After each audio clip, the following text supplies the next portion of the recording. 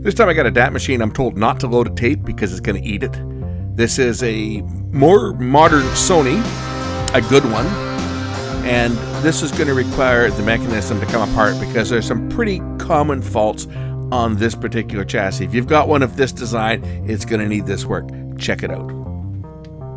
This time I have a Sony PCM-R300. This is a DAT recorder, obviously.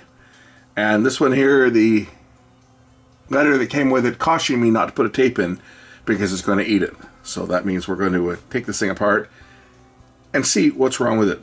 This machine featured super bit mapping, whatever that was, on the DAT format, and your regular controls. Supported 48 kilohertz, 44.1 in the standard mode, and the 32 kilohertz long play mode. You could select your ID mode, start, skip, or end, write ID to it, rewrite ID. Analog level control over the front here. And on the other side, your basic transport controls. This machine is not built to the same degree that the ES machines were built. In fact, this machine looks pretty much like all the other consumer machines. It's got this little daughter board over here. This might be the super bit mapping.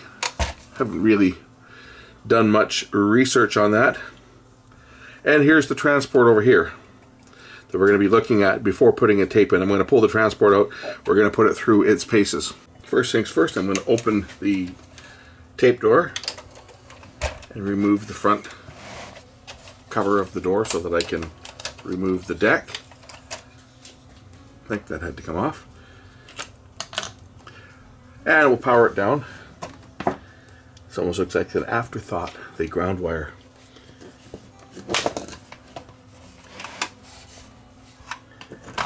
Four screws remove the deck, and it just plugs in with a couple of plugs onto the main board.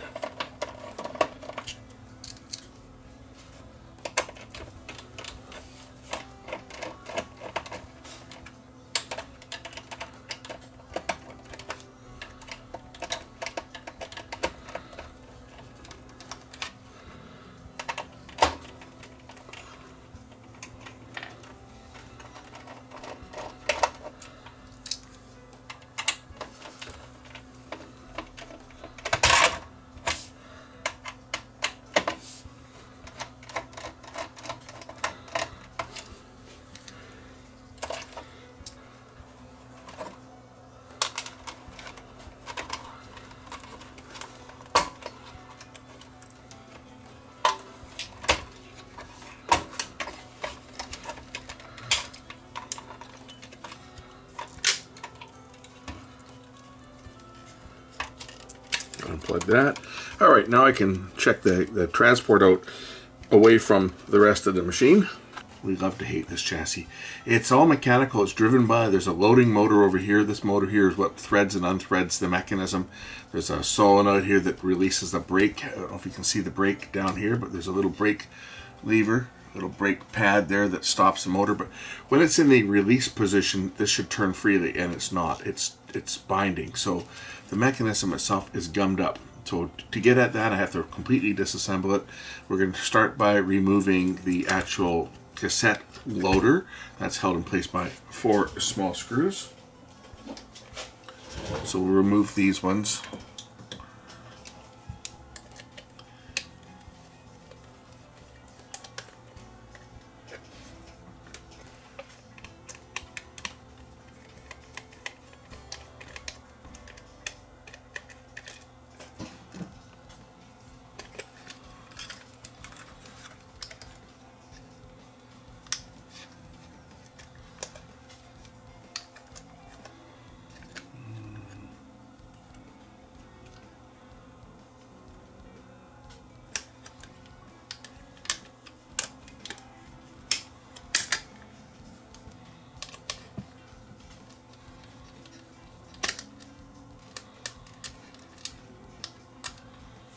Get the fun part of putting this back together when it's done.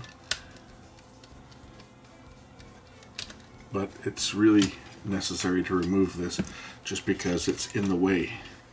So we'll just set that away, out of the way. And that piece And now we've got the mechanism here to deal with.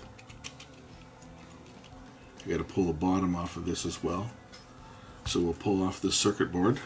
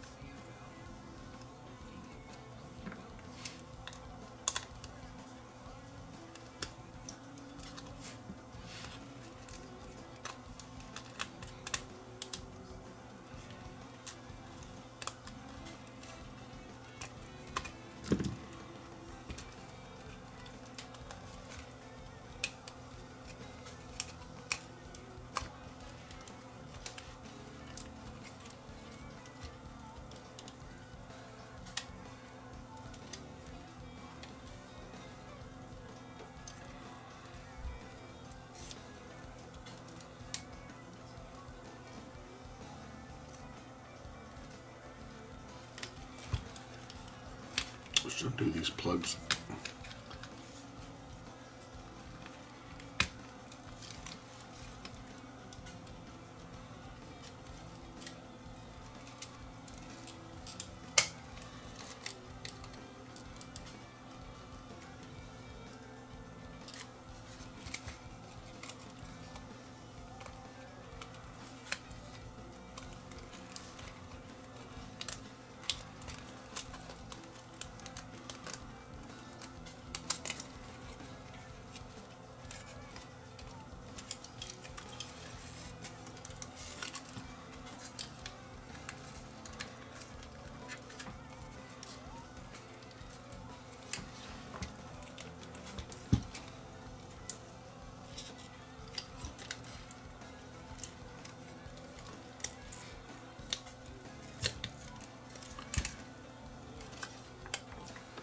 Remove the switch assembly, just so I don't have to unplug it.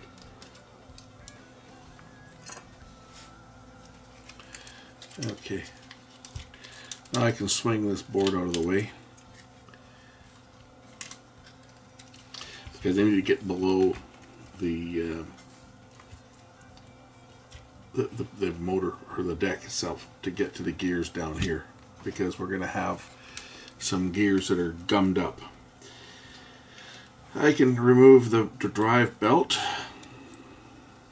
Actually, I probably don't need to, because it's on the same chassis that's going to come out, if I'm not mistaken. This whole chassis just lifts right out.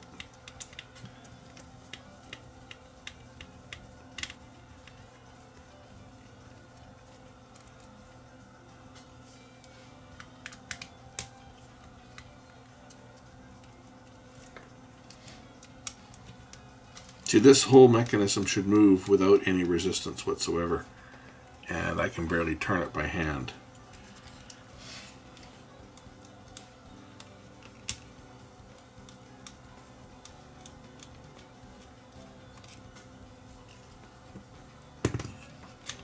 This is also the mechanism that you don't want to use the data tapes on, because see, it's all stuck. It's the grease on these gears that's stuck up. This part of the mechanism should be okay. Yeah, see, the guides move fine. Right, it's just a simple slide mechanism. There's a couple pin switches on here that determine what position it's in. I think they're on this board here. They're on their own separate board right over here. These are little pin switches here that get dirty. They need to be cleaned up. But this is where the fault is on this motor block. This should turn nice and easy, and it doesn't. And it doesn't because the grease has dried up on these gears. So we'll take off this one gear here first, or these ones for as far as turning. Just release the brakes here and see how the reels turn good. Yeah, the reels are nice and easy to turn, but these ones here are gummed up.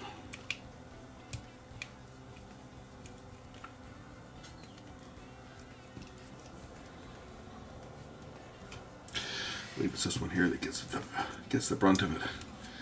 It's this white gear here. Gets all gummed up. it should just lift off because it's being held in place by this other gear.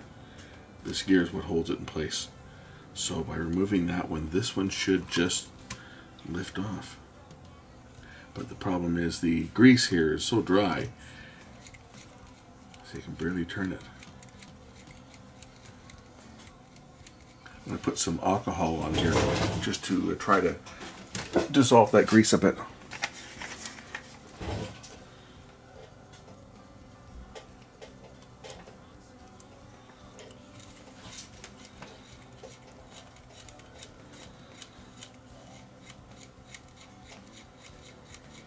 Just trying to free up a little bit.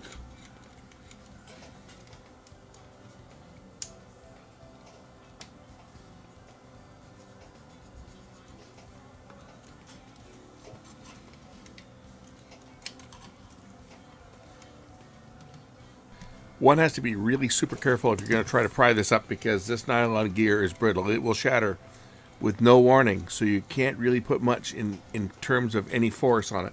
You've got to dissolve the old grease out and carefully lift that gear out of place to not break it, because getting one of these today, unless you're going to make your own, it's going to be like finding a needle in a haystack.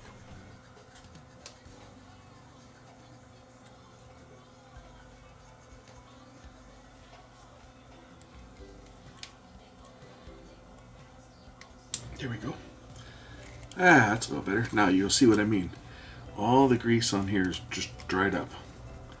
So we gotta clean all this off.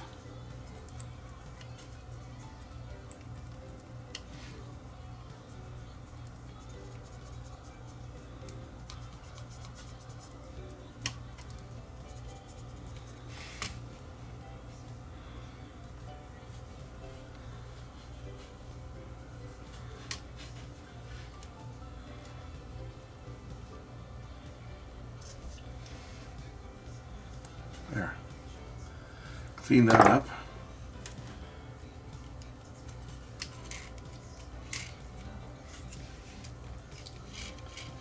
And now this spins nice and freely with no resistance whatsoever. I'm going to put a little bit of lubricant on here just so that it keeps it fresh for a while anyway.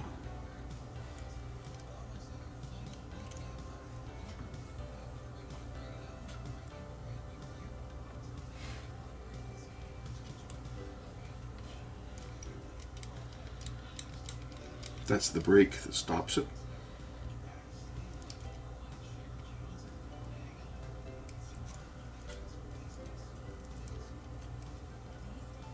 Just seeing if these are loose, because this one adjusts the tape tension. We're not going to touch that, but I've had these screws come loose on them before. I had a deck like this. I sold it for $50, believe it or not. I sold a DAT machine for $50 years ago. Little did I know what some suckers were paying for them. But I had one just like this, and I got tired of it because I got tape to change here. I got tired of it because it could not use the computer grade DDS tapes that I was using. I was using the longer tapes that would give me 3 hours, and this transport used to always chew them up. So I dumped it and got one that did support the longer, thinner tapes. I'm going to use a little bit of Molykote grease onto the post here.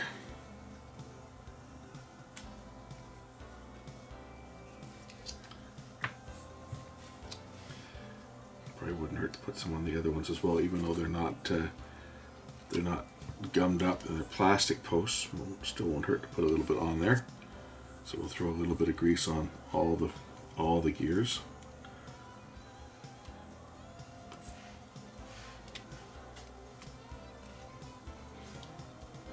Oops. Let me help if I put the right one on the right place. This one goes on here.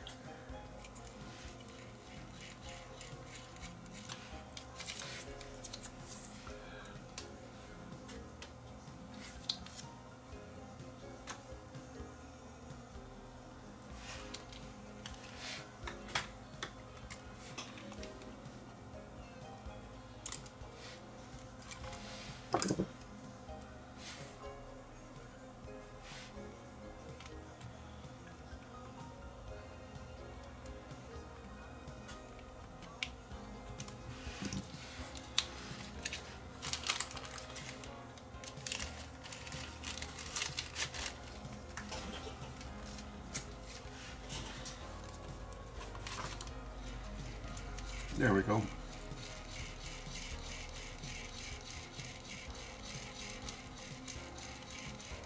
That turns nice and freely now, so I can put the chassis back in place.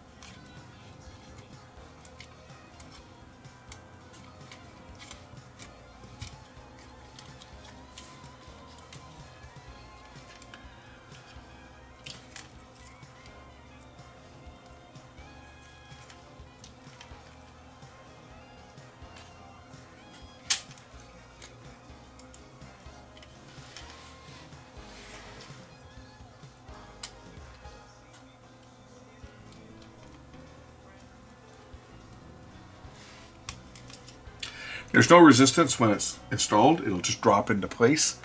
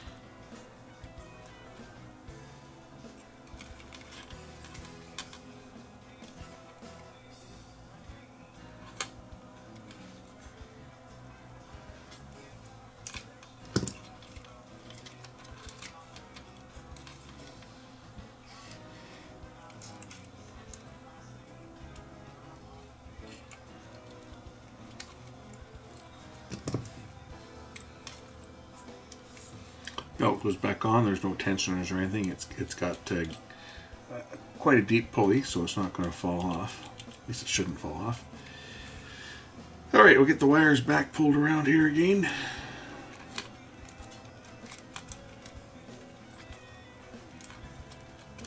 And these have got sensors on here. There's rotation sensors on here that detect these silver stripes on the reels.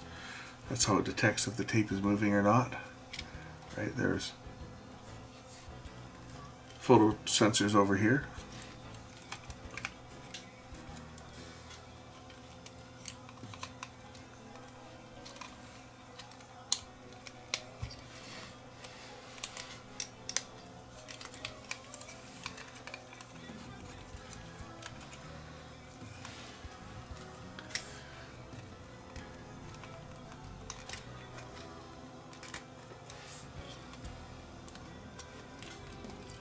On the other side here, we got to make sure that these wires are tucked up, because if they're not pulled into place, they could make contact with the capstan motor and stop it from turning.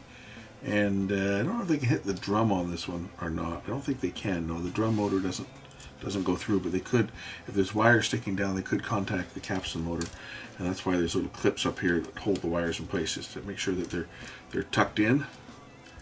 And then we'll plug these other plugs back in at the back here.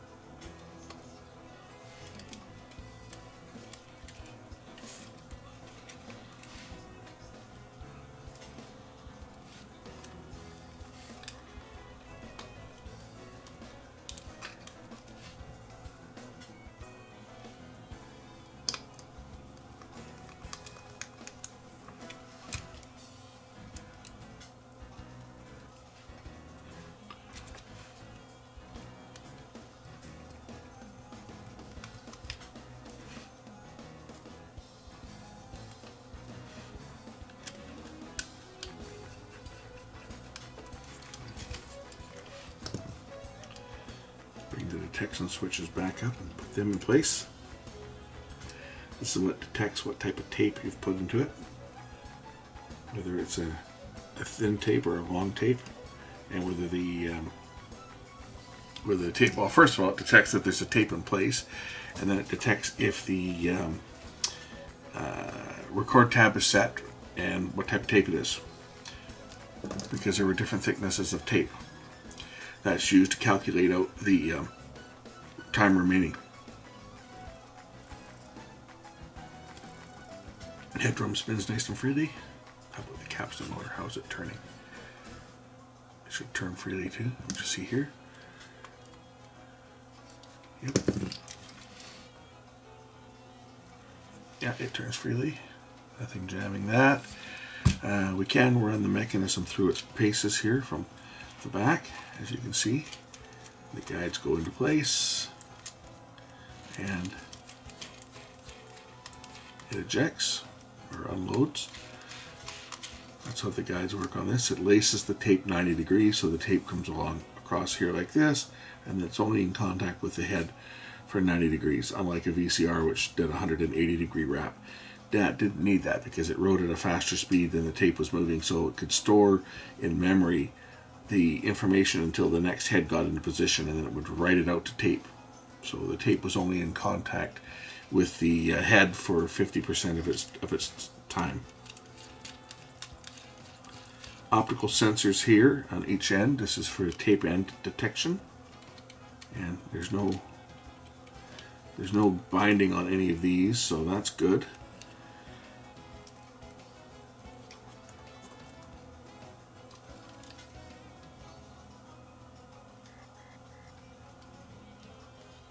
I think I probably will clean these switches here. These are the ones that detect the position that the mechanism is in. So we're going to remove these screws so I can lift this board out of here and just give these switches a workout, give them some cleaner, because it's quite a known problem on these machines that these little pin switches give us trouble. So that lifts off, and here's the two switches I'm talking about. These two pin switches here, I'm just going to get these out of the way and give them a shot of cleaner. So I'm going to grab some contact cleaner.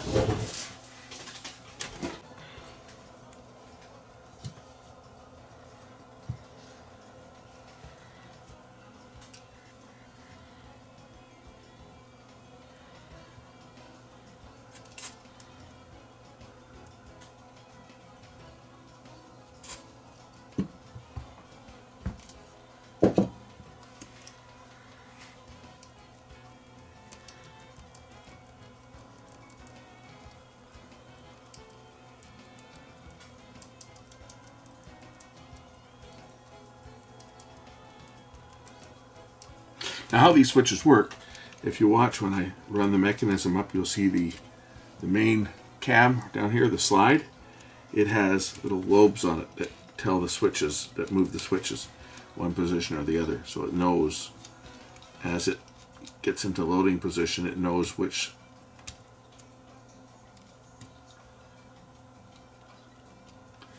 switch is activated.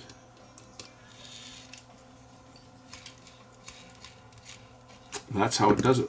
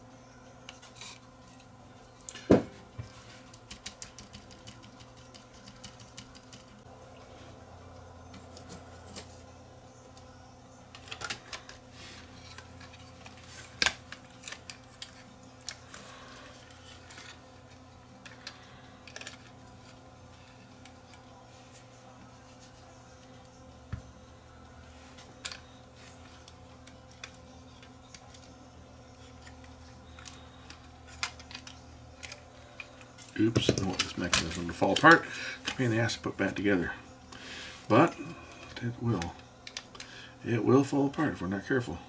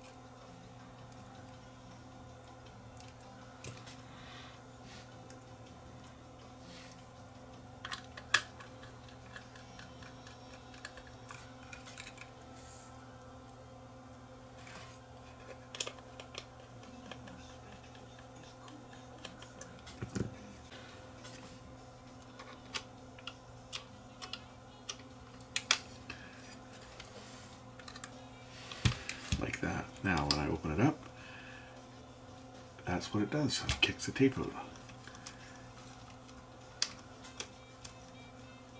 See? Open and close. There's 2 more pin switches back here which sometimes give us headaches. These ones on the back here.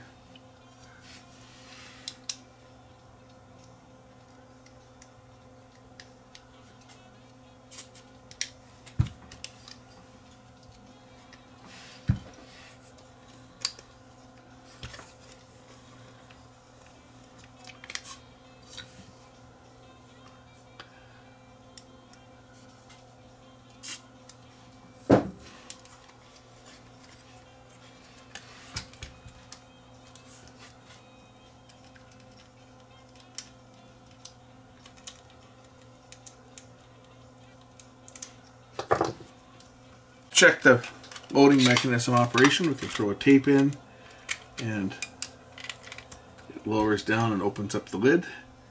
Everything's looking good there. Okay, let's reinstall this into the box and fire it up and see what it does. Should work. Now the preamp might need to be done on this. Some of these needed caps in them. I don't see any in here. It might have some bad caps. Quite often they did, but we'll see how it sounds before I get into that. You can normally tell right away because they sound bad. Bad is in severely distorted, so there's no mistaking bad caps in the preamp because there's like 20% distortion. You know if they're bad.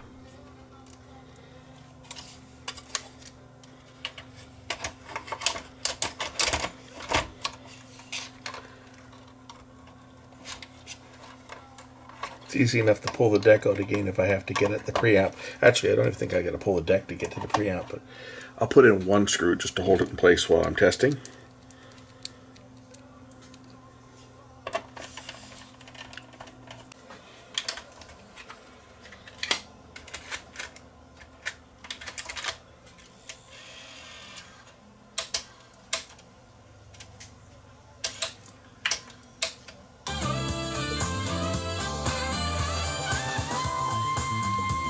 I think that answers our question. It works. I'm going to put on some my royalty-free tape here, just so that I can play it.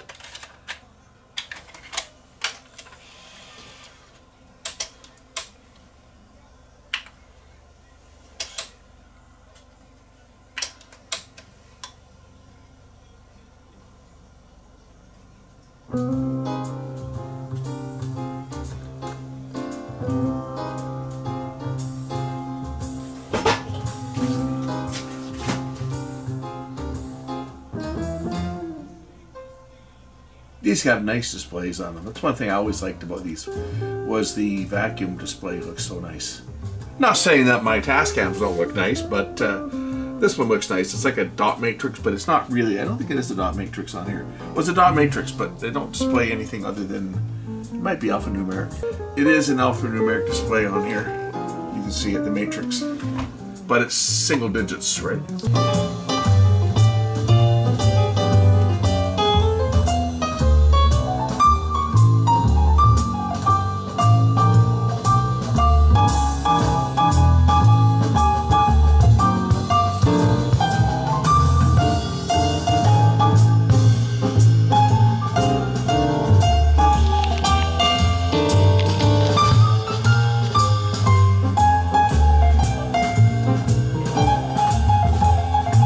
As you can see, very simple mechanism. This was probably one of Sony's simpler mechanisms. Not a hell of a lot to go wrong on this because there's no guideposts or anything, there's just the pins. Right? It doesn't have the angle posts like some of the others did. This has just got 2 pins, 2 guides. They can be adjusted, but they typically don't go out of adjustment on these ones.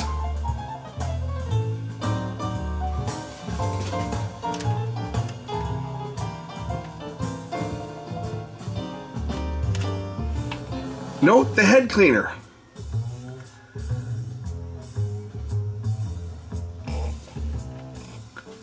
See, even Sony got smart and took out those stupid foam rollers and actually put, it's a plastic scraper.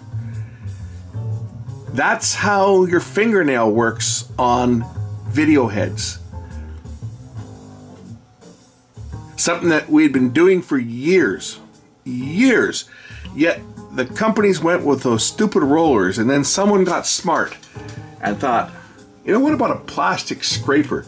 Because the DAT machines, being metal tape like 8mm, you can't clean it with alcohol. It won't do anything. Alcohol will not dissolve metal particles that fuse over the head, and that's essentially what happens when you have a tape that sheds its coating. The metal particles will actually fuse to the surface of the head itself, and the only way to remove it is to basically file it off, which is what a cleaning tape does. A dry cleaning tape is mildly abrasive and it files the surface of the heads. Of course, in the process of doing that, it also removes some of the material from the heads, so if you use a cleaning tape too much, you will wear down the heads. Finally, they got smart and they put this system in. Watch when it operates. I think it might only do it. Does it do it when I stop? I think it only does it when I eject. There you go, you see? And then when you load the tape.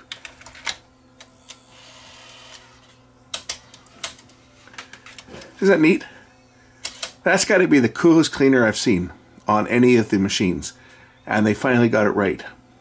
Because that's not going to damage your heads, but it is going to clear off any debris, which is exactly what your fingernail does when you put your fingernail up. It's just the right hardness. This is not super hard plastic, but it's not super soft plastic either. So it's just the right hardness that when it is placed up against the rotating head, the head rotating this way, it scrapes the edge of the head drum, and it scrapes the heads themselves and clears them off. I think that's brilliant.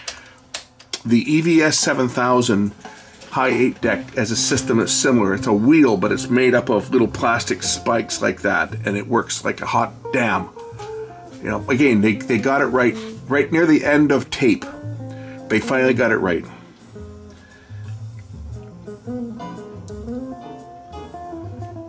Anyway, this one here seems to be okay. I'm debating whether I should pull the head preamp out and recap it or not. Maybe we can check them. I'll pull the preamp out, and we'll just take a look at them and see if the caps are getting out of spec. If they're not out of spec, I'm not going to touch them, just because why reinvent the wheel? If it ain't broke, don't fix it. That's why that's my motto. If it ain't broke, don't fix it. You're opening another can of worms if you start getting in there changing things out for the hell of it. See, this may have been made after the capacitor plague.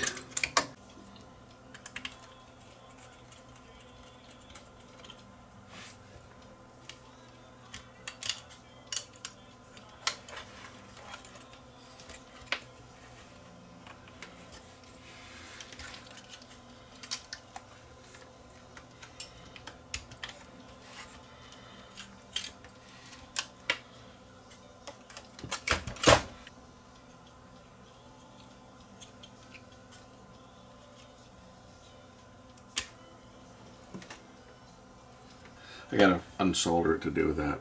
And we'll see what they look like. If the ESR is going a bit bad on them, maybe we'll change them out.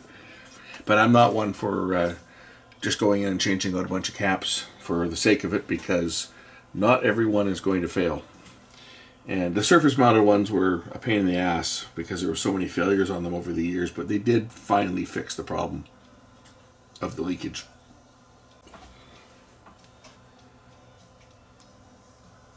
.4 ohms. 4.1. These are 22 microfarad at 6. So 22 microfarad at 10 volts, 5.4 would be considered to be good. So we're under that. 1.1, right? I don't think there's any problem with any of these caps that I've tested in here. Yeah, these are all okay. There's no sign of any leakage on here, right? I mean, there were bad caps, but they fixed that problem. And this is looking to be one that was after the problem was resolved, so I'm not going to bother changing these out. They're not bad. I know someone's going to say, well, you're in there, why don't you change them anyway? That's the same reason why, you know, I had my car being worked on. Well, this is not the current car. This is like 2 cars ago. But I took my car into a mechanic for a coolant leak that had been there since day one. It's one of the reasons I don't drive Fords anymore, because I think Fords are a piece of crap. At least the ones I've had lately have been a piece of junk. But this car had a coolant leak from the time that I got it. It went back to the dealer about 6 times, and every time it went back to the dealer, they couldn't find where the coolant was leaking. They topped it up and sent me on my merry way. And I got tired of going back to the dealer because, well, the dealer could never find anything wrong with it, for one. But 2, the dealer would never give me a vehicle to drive while they were working on it. And it was a dealer that was a long ways from where I lived, the opposite direction from where I worked, and getting the car to them so that they could tell me there was nothing wrong with it was a real pain, because I had to arrange to get a ride. First of all, I had to get my wife to come and get me at the dealer and bring me back so that I could go to work, and I had to be at work at 9 in the morning, and I had to be at the car dealership at 8. So I had to fight rush hour traffic to get to the dealership at 8 o'clock, and they would not give me a loaner. They said they didn't have one, but they wouldn't give me a rental or anything, and I had to get there and take it and drop it off, and they'd have it a day or 2 and then tell me that there was nothing wrong with it, or that they fixed something and the problem was fixed, which they never did, because, well, it leaked again. It came up with low coolant. Kept having to top it up. That was the problem. And finally I got tired of dealing with them, and I went to an independent mechanic. And the independent mechanic says, oh, we found the problem. It's your cam cover gasket is leaking. And we're going to replace the cam cover gasket, but while we're in there, we should change the timing chain. Why? Well, we're in there. Well, how much is that? Oh, it's not that much. Well, how much is that? Well, the timing chain's only $200. I said, well, the vehicle had, I think, maybe 50,000 miles on it. I said, you know, a timing chain is not worn out in 50,000 miles, so don't change it. If the cam cover is leaking because you're telling me that your experts had diagnosed that and you see it leaking, we'll change the gasket. So they changed the gasket and charged me, I don't know, $1,200 to change the gasket. 3 days later, I had low coolant again. I went back to them, and they said, oh, well, we found the leak. So I said to the guys, well, obviously you didn't find the leak because it's still leaking. And then they wanted to pull the top of the engine off to check it, and they wanted to bill me again for it. And I said, you know what? I should have gone to the credit card company and just reverse charges on it and let them fight me over it in court. Is what I should have done, but I didn't. I went to the local auto parts place, and I bought myself a jar of bars leak. If you know what that is, it's like little filings that you pour into your radiator, and they seal up leaks. And that made the problem go away. It never leaked again for the rest of the time I was driving the vehicle. The vehicle I've still got. It's one of these days my son will end up with it, I'm sure, and he can have fun with it because it's a collector car, and it's old. It's like a 1995, but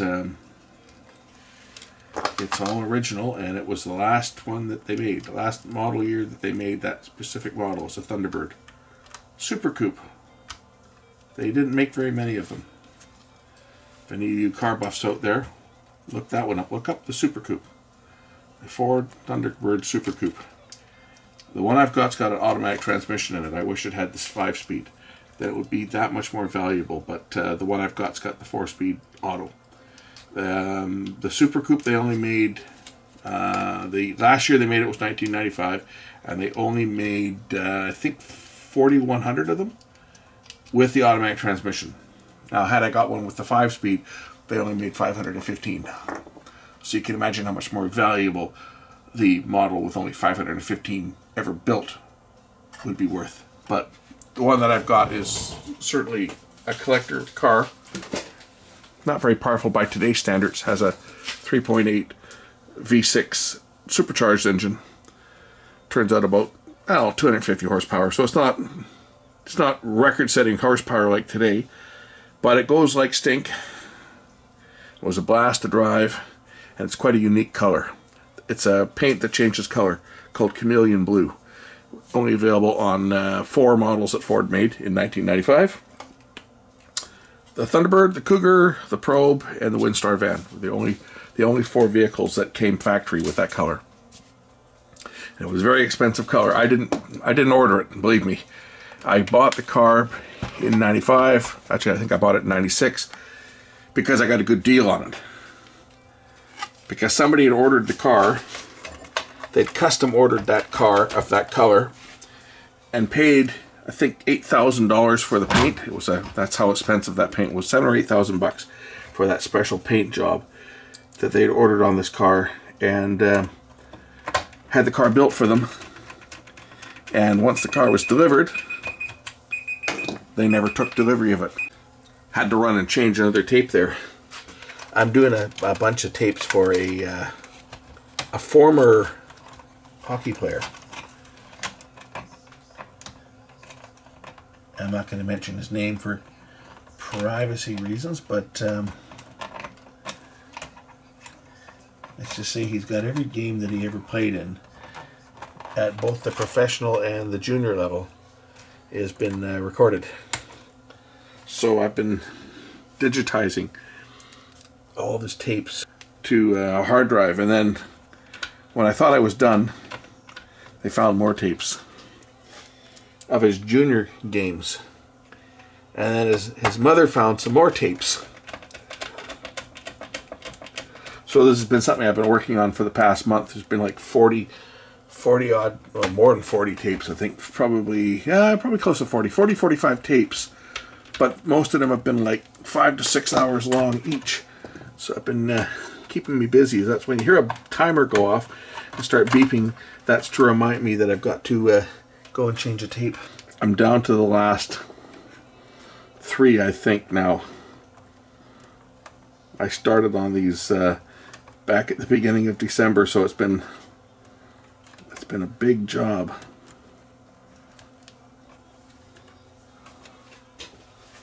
Some of them are shorter, some of them are longer. The last couple ones I've done have only been like 2.5 hours. So they've been a little easier to manage. Alright, time to test this thing once again. Let's plug it in.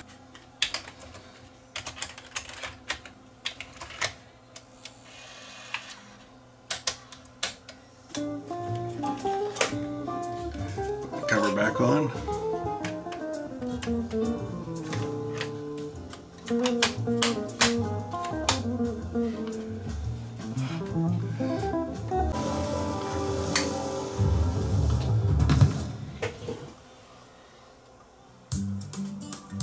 We'll check the search out here, and I should be able to hit AMS and go to the next track.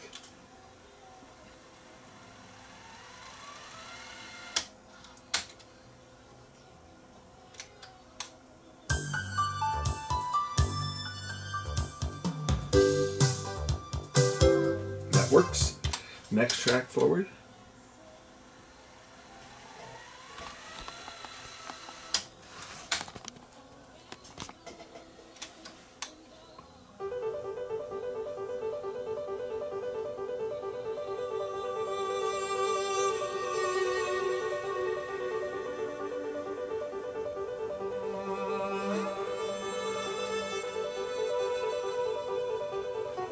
Go back a couple tracks. I'll go back 2 tracks.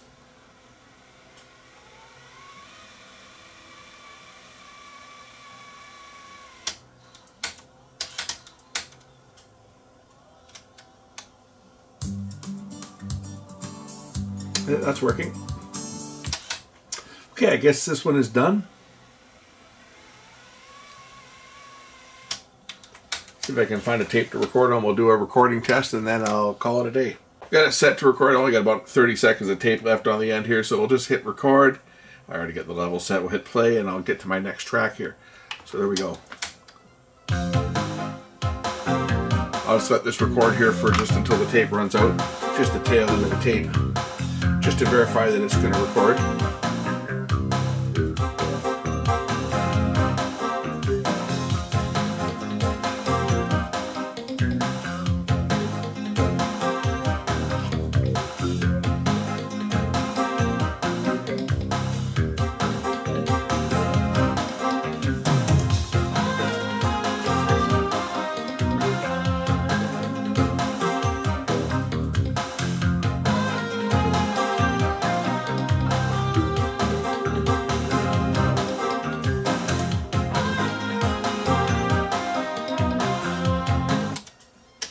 And that's the end of the tape, so we'll just play this back. Go back to cue it back here. I guess I could do this, I could do that. And that would take me back to the starting point. I think I missed the beginning here. I started a little bit. Yeah, I missed the beginning. Oh well, I think I was slow at hitting the button. And that's in the 32 kilohertz mode too. Long play. That's why the time is 2 seconds, right?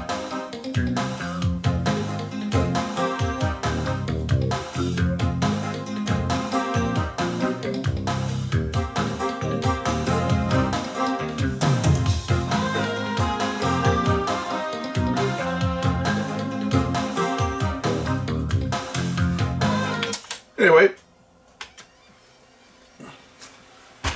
this one's fixed. Thanks for watching. We'll catch you in the next one. Bye for now.